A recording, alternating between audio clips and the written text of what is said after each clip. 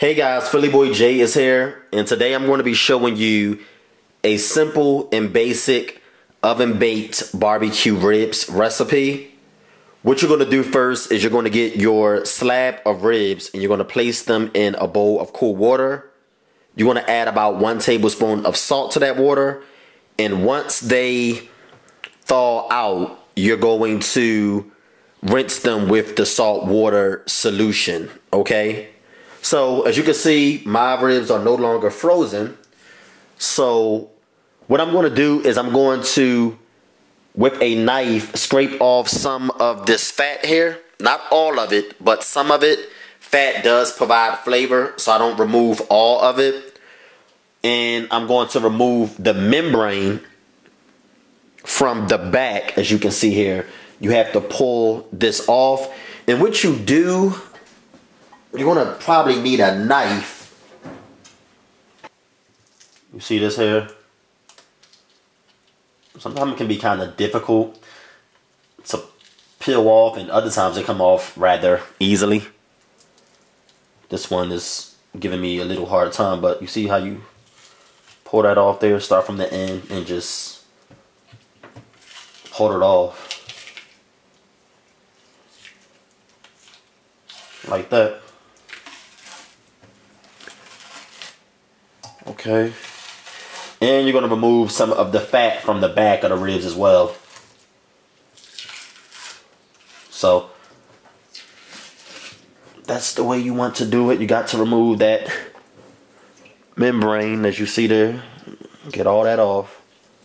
Can't eat that.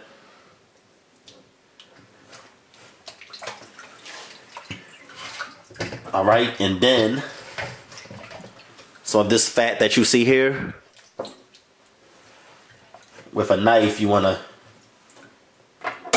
just try to cut that off. And that's pretty much it. So I'm going to do this. You don't have to remove every piece, but as much as possible. And I'll get back with you guys when I'm done. And on this side here, you're just going to kind of cut a little bit of it off like that. Okay? Just with a knife, just kind of do that. Like I said, you don't have to remove all of it, but you want to cut most of this fat like that. Alright? So I'll get back with you guys when I'm done doing this. Alright guys, so here are the ingredients that I'm going to be using. I diced some onions up into really small pieces. I like to add butter to my ribs when I'm baking them. It's only a small amount of butter and you don't need it. It is totally optional.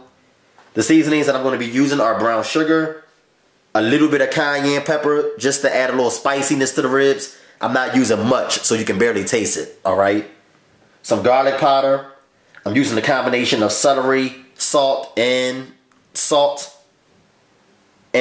a little black pepper.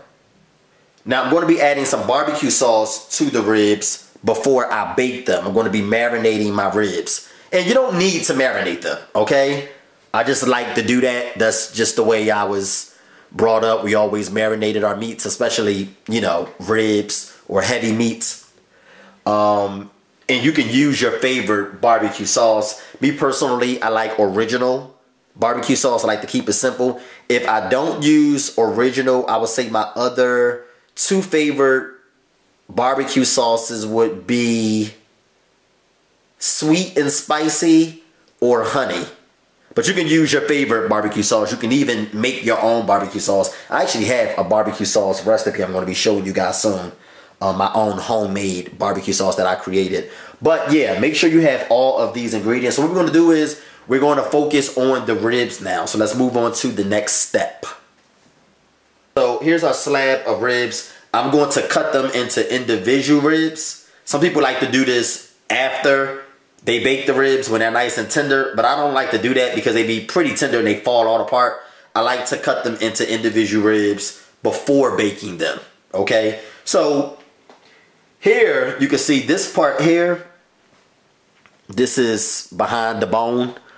This is nothing but boneless rib meat. Okay? And everybody always hating on my knife skills, but you know, I told y'all when I was a kid, I had a bad experience with knives, so I am really, really intimidated by them. But this part I'm going to cut off, and this is just going to be like the boneless meat here. Okay, and this part here, I don't think it's a rib right here. Let me see. Oh yeah, it is. Small bone right here. So I'm going to cut this part.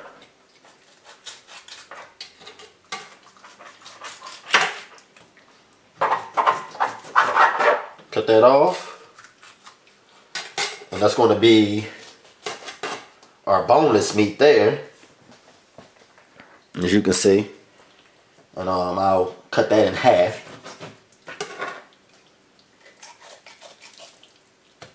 Right, so that's a boneless meat.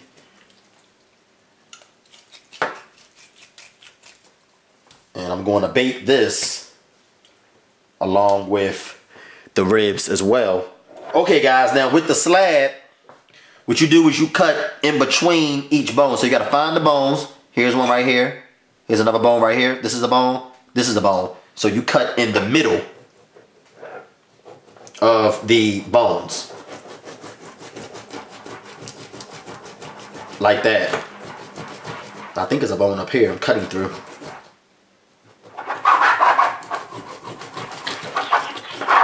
Just like that. Okay guys, so like I said, you really don't need to marinate your ribs. It's just what I like to do. But I chop the ribs up into individual spare ribs. So what I'm going to do now is I'm going to place them in a mixing bowl. I'm going to massage them with the seasonings and the onions. And I'm going to add a little barbecue sauce. So let's do that now. Alright, so I'm going to add spare ribs.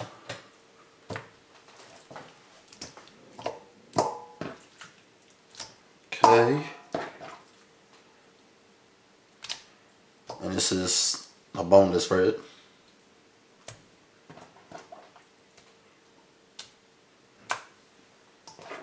Okay. By the way, for the full recipe, visit PhillyJCooking.com. Check out the video description box below. There you'll find all the exact measurements, the cooking time, and detailed instructions, and any additional information, as I always say, regarding this recipe. Okay, so what I'm going to do now is I'm going to add the seasonings.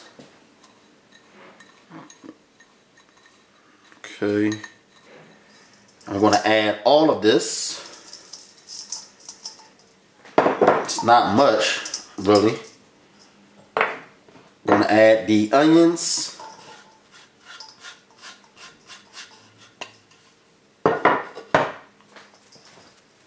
And a few tablespoons of barbecue sauce.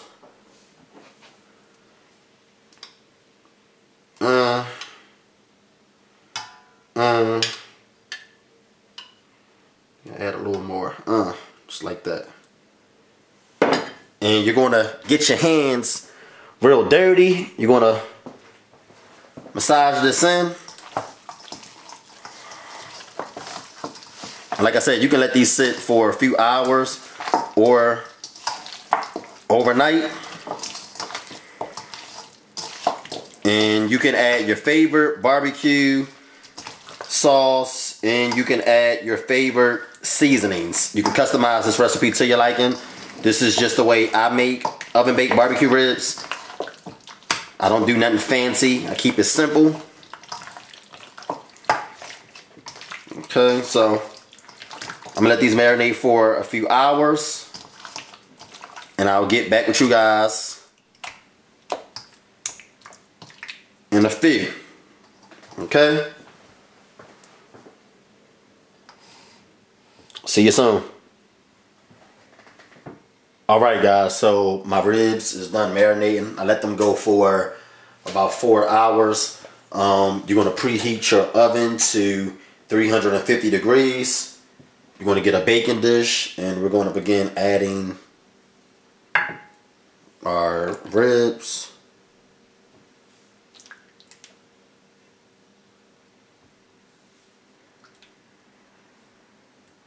Boneless ribs. Right. And you're going to need some aluminum foil, because we want these to be nice and tender. Now, I don't cook mine very long because I don't like my ribs extremely tender to the point where they're falling off the bone. I just don't like mine like that. I want the meat to be tender, but not so tender where it's just falling all over the place. I just don't like my ribs like that, but you can bake them longer if you like. It's all about preference. But I'm not going to let mine go super long. Okay. And you're going to add just a little water to this. Or what you're going to do is you're going to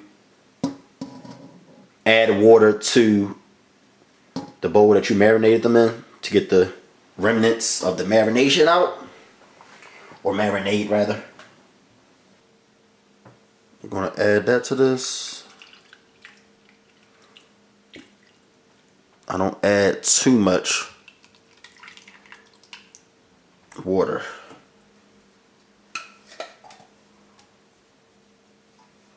Now you may notice some people adding a little oil to their ribs.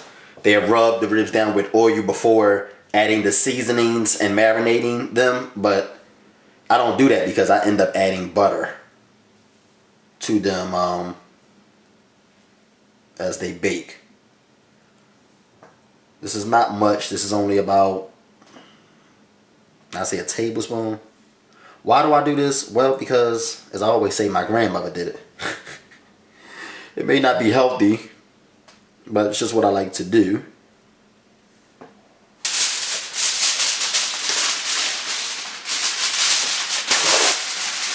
You're going to bake them covered, and then you're going to add your barbecue sauce and bake them uncovered. Alright, so I'll get with you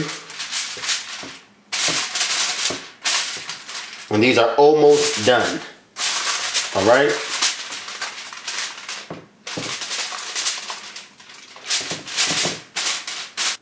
Okay guys, so there are our ribs. We're going to remove the aluminum foil and we're going to get ready to rub our barbecue sauce on now. Okay, and what you can do is you can drain some of that fat at the bottom of the pan as well. Okay, so that's what we're going to do now.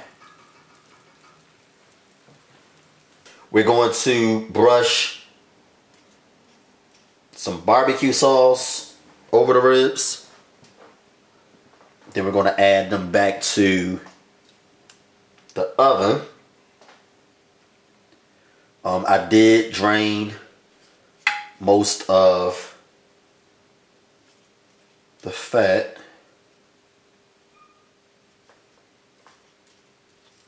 Okay, so.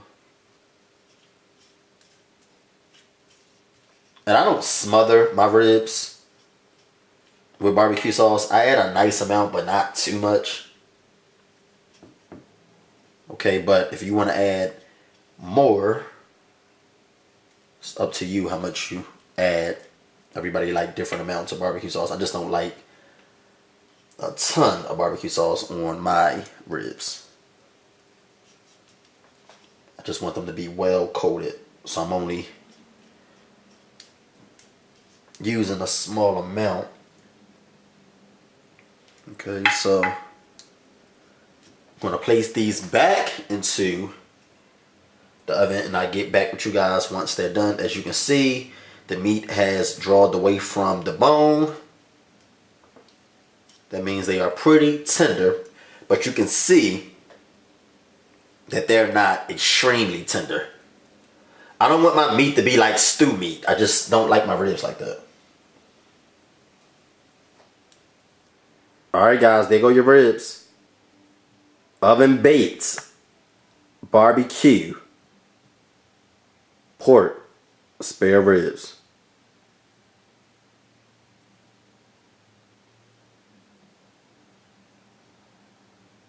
Alright guys, and here go your ribs. They are nice and tender and delicious. It's a really easy and simple rib recipe.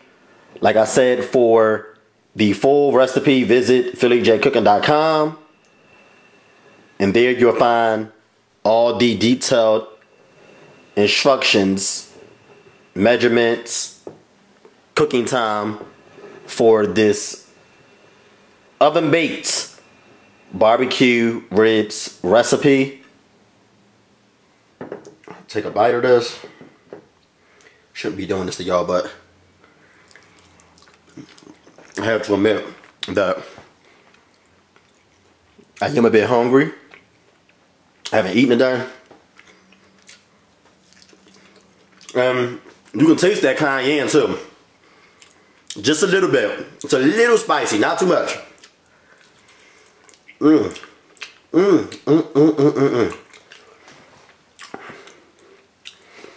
Crazy how a recipe that's so simple can be so good. Didn't add too much to it, but we don't need to.